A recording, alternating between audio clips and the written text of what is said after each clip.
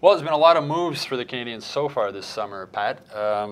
Do the Canadiens make the playoffs next season if this is the team they have going into next year?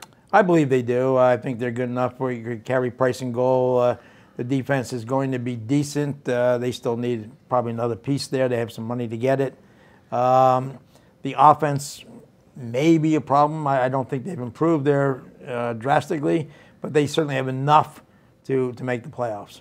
For me, I think it's not just making the playoffs, it's moving on from that first round and having a deep run like they did in 2014. That getting bounced in the first round is just really not doing it, and people keep talking about this window of opportunity with the players that they have that are capable to win the Stanley Cup. So for me, it's just more down the stretch what they can do. Playoff bound? If they get enough points, they'll make it.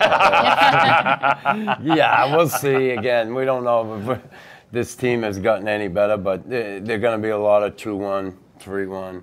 3-2, 2-2. Those are fun games. 1-1 games. I think, well, no 1-1 shootout. I think with Carey Price and net, your odds of making the playoffs are pretty good.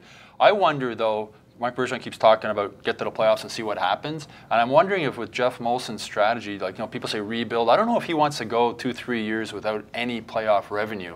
And I wonder how much, Pat, just the team's strategy now is indeed make the playoffs and hope for the best. Expect the unexpected. That's everybody's strategy. Everybody's strategy is to get the playoffs, and unless you're really bad. But other teams want to win the cup. They don't just want to get the Pittsburgh Penguins want to win the Stanley Cup.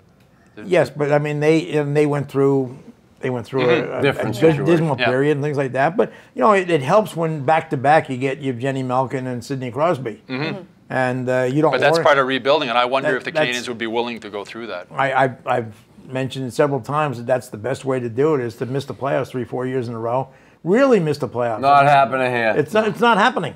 It's just not going to happen. So don't. There's no sense in discussing wasting time. Yeah, make the playoffs and see what happens. So we'll see if they do make the playoffs. Toronto did it, but Toronto, it's just it's a different market. You can sell tickets.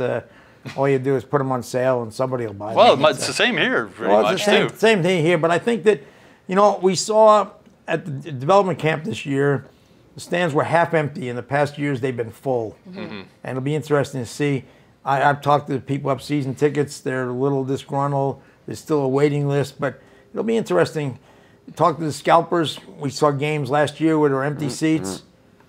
It's something that I think people are going to want more.